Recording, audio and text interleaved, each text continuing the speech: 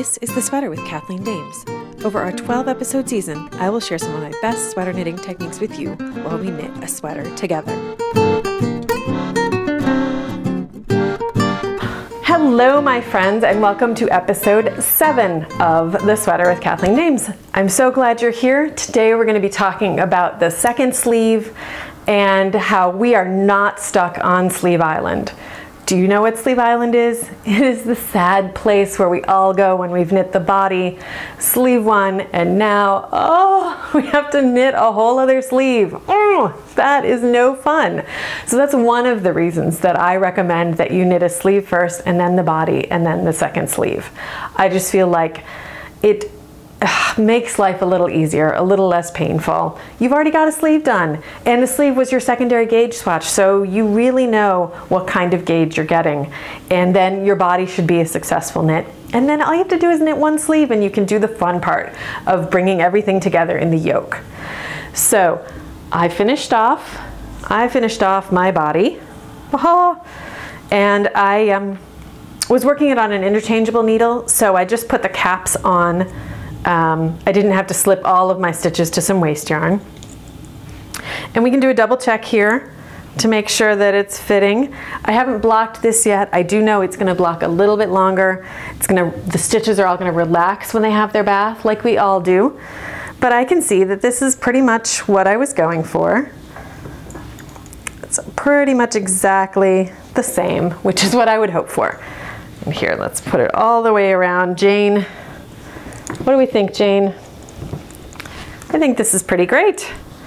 So now that we've done that, we are ready to do our second sleeve.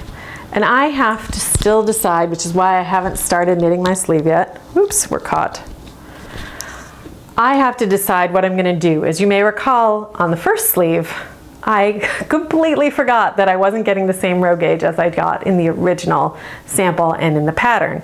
So my sleeve is actually just a tiny bit, not a tiny bit, it's about an inch longer. I apparently just started knitting and didn't bother to stop. So I have to decide whether I want sleeves to be this long or whether I want to knit 2 sleeves. And this is a small sleeve, right? It's not significant. I mean, it's bigger than a swatch, but it's not as big as the whole long sleeve. It's certainly not as big as the body. So I'm not terribly upset if I decide to knit the second sleeve. I mean, to knit another sleeve. But that's what I need to do. The thing is also, as you can see, I still have the yarn attached to the body. So what I'm planning to do is to fish out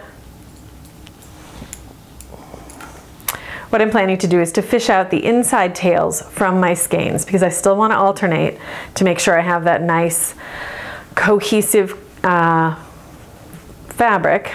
I have to find the tails, but I'll pull them out from the middle and then and knit the sleeve from the center. And then I'll still have my yarn attached to the body so I can get going right away when we get to that part.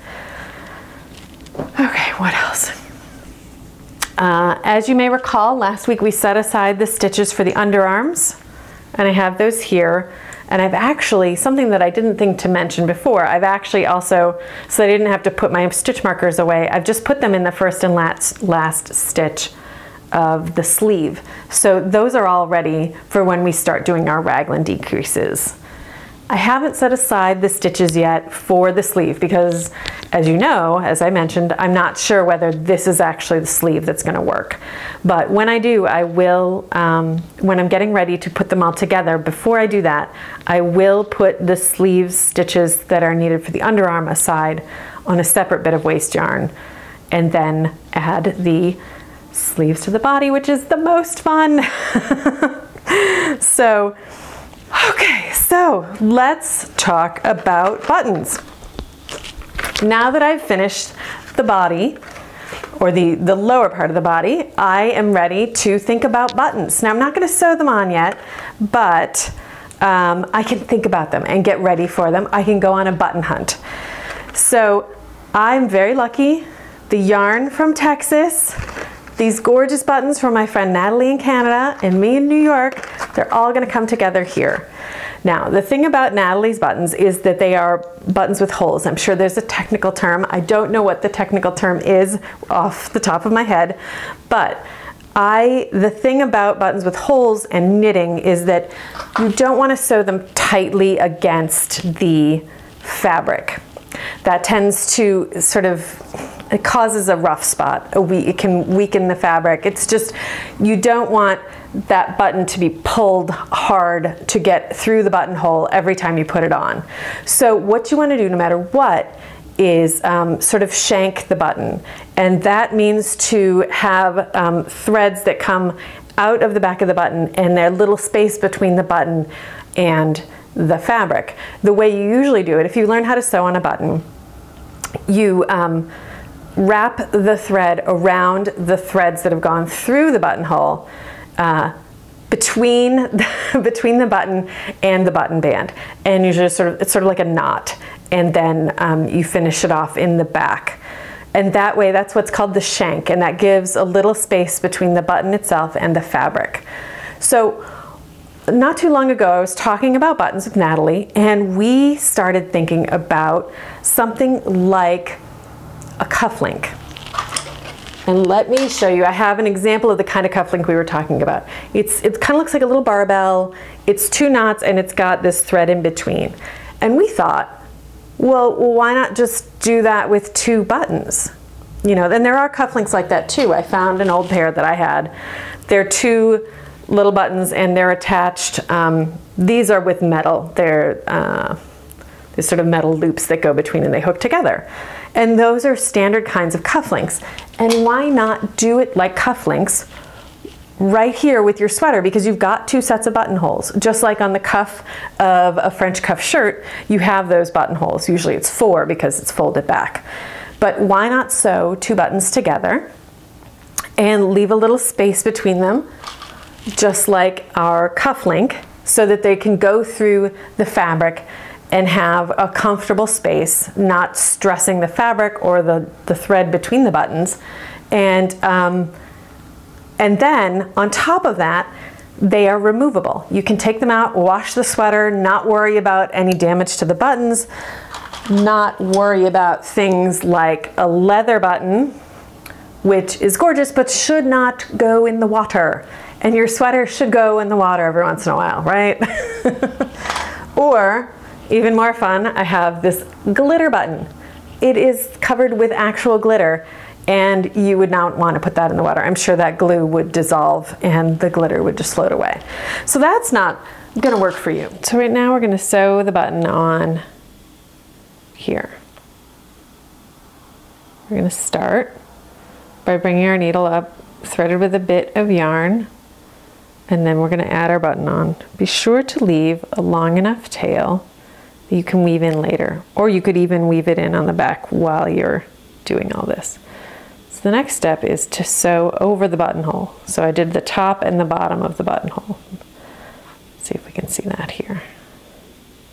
Okay, but obviously I'm going to want to do it a few more times. The thing is though, if I pull tight, then we're stressing the fabric here and we're causing a problem, and we don't want that. And we also need to be able to fit another thickness of the sweater between this band and the button. So one thing you can do, this is a pretty common thing recommended when learning to sew on a button, is to stick something like a match or a toothpick. I discovered that the toothpicks I grabbed are really splintery, and put it between the fabric and the button. Let's see. And that will give us this bit of a buffer. I usually don't bother with a match, but that's because I've been doing this for a while and I know to leave a little bit of a gap. But this really helps. Okay, so for now I'm going to try 2 times through the buttonholes. You might want to do 3. Maybe we'll do 3 at the end. But here's the last bit of the trick. Take the matchstick out. Splintery all around. Take the matchstick out and we're going to wrap some yarn around that shank. And a great thing to do is to then go up and back down one more time.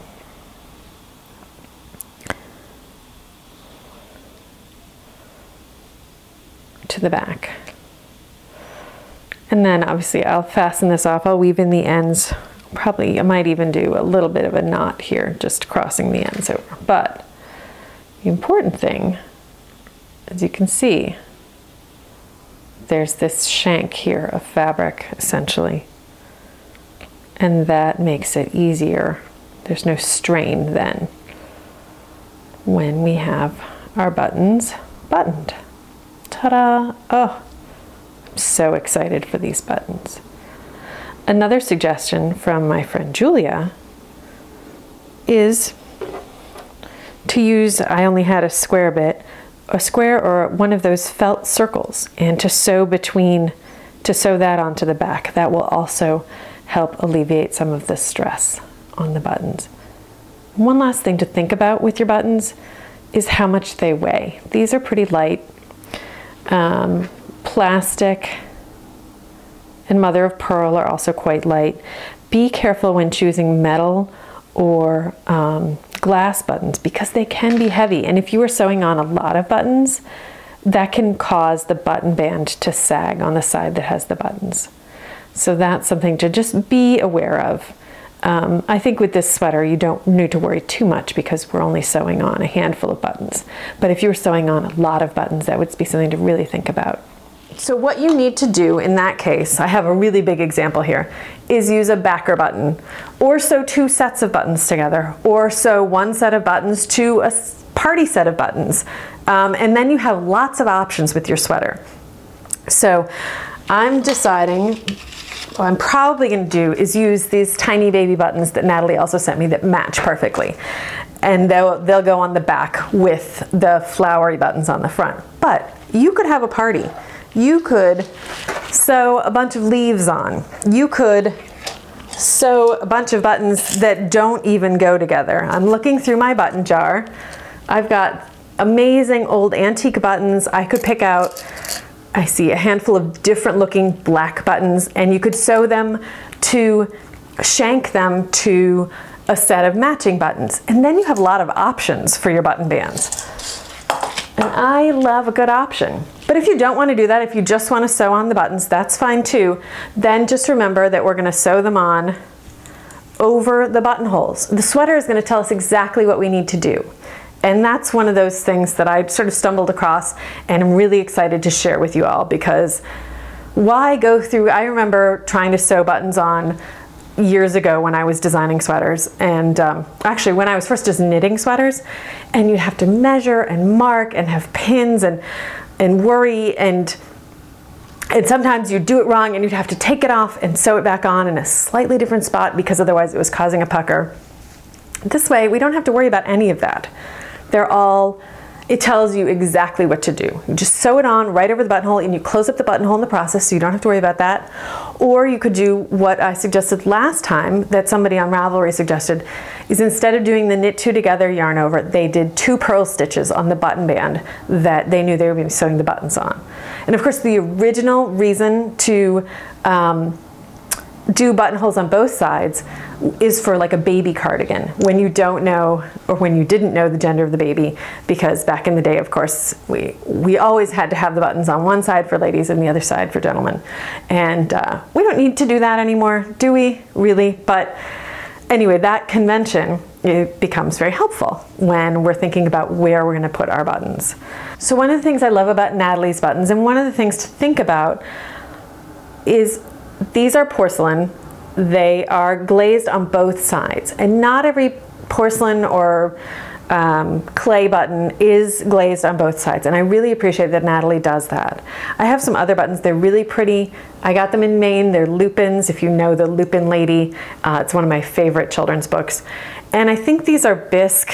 They're very smooth on the back, but they're not glazed. And I am a little worried that it's only the slightest bit rough, but I am a little worried that it's going to rub on the knitted fabric and cause it to pill. So it's just something to keep in mind when you do go on your button hunt and you find the perfect buttons. Think about looking to see if the backs are glazed too, because it can make a difference. And then, so this button, this is a big button, right? I would definitely want to shank this to a button. Let's say I wanted to show it off on a nice simple sweater like the Solstice Cardi. I know, just looking at it, that there is no way this button is going to fit through my buttonhole. So in that case, what I could do is, again, shank the button with a backer button. It could be a pretty button, it could be a plain button that you never see. But when you sew them together, and we'd sew them with just a bit of thread, and I'd probably, you know, wrap it and knot it in the middle, then you don't have to worry about the big button going through the buttonhole. You can worry about the little button going through the buttonhole, and it would go through from front to back, and it would then be on the inside of your sweater. And then if you did want to swap them and wear them the other way around, you would just sort of button it the normal way, right? You would put the button through from the back to the front, leaving your big button on the inside. And that anchors it to, it takes the stress off the fabric. If you have like a woolen dress coat, oftentimes you'll see that. They'll have some crazy big buttons on the front or something sort of interesting. And then on the inside there will be this very simple flat little button, and that relieves the stress on the fabric, because every time you pull on your button to button it up or to unbutton it, you are pulling on that fabric. And so if you have the two buttons, it sort of takes the stress off of it and makes it less painful to the fabric, to the buttons, and then everything lasts longer. And of course, if we shank them together and don't attach them to the fabric, we have the option of completely taking them out, changing them up, having a party with our buttons. So what exactly do I mean when I talk about a shank? Here I've sewn a couple of buttons together, and you can see that there's a little wiggle room, and that's what I mean by the shank. I actually sewed them together, wrapped the yarn around the centers a few times, and then fastened it off. I would obviously tuck things in a little more tightly if I were going to use this. But we can see here, let's put this through our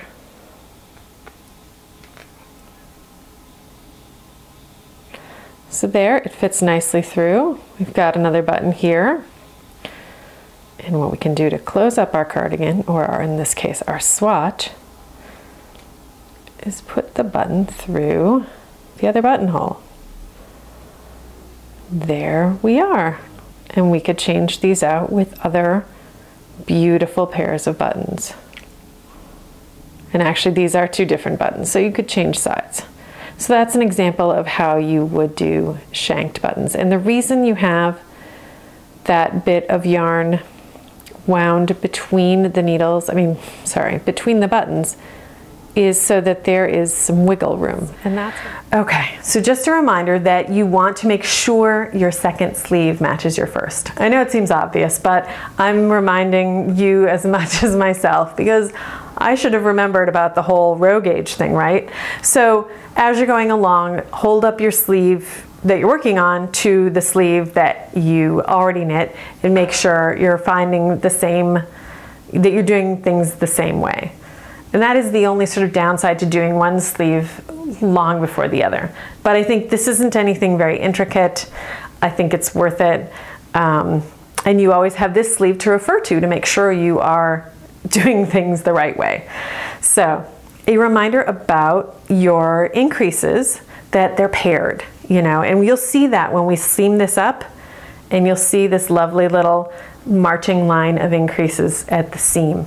And then you'll be really proud of your little seam, because it will be lovely and special. Okay, so I think that's everything for today. Thank you so much for joining me. And I will be back next week, and we'll talk about bringing everything together, which is so much fun. Until then, thanks so much for joining me, and happy knitting. Bye.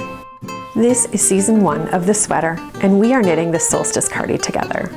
Many thanks to Karen at Roundtable Yarns, Natalie at Remembrances Pottery, Corinna at Picnic Knits, Tara Swiger and my fellow Starship captains, and you for being part of this knitting adventure. Don't forget to visit KathleenDames.com/thesweater to sign up for the newsletter before March 25th and get your free copy of the Solstice Cardi pattern in the welcome email. Is it after March 25th? Purchase your copy of the Solstice Cardi from my Ravelry shop. And be sure to share your project on social media using the hashtags KDSweater and Solstice Cardi. Questions? Comments? Just want to share your progress? Visit the Kathleen Dames Design Ravelry forum for support and camaraderie. Thanks so much for joining me, and happy knitting!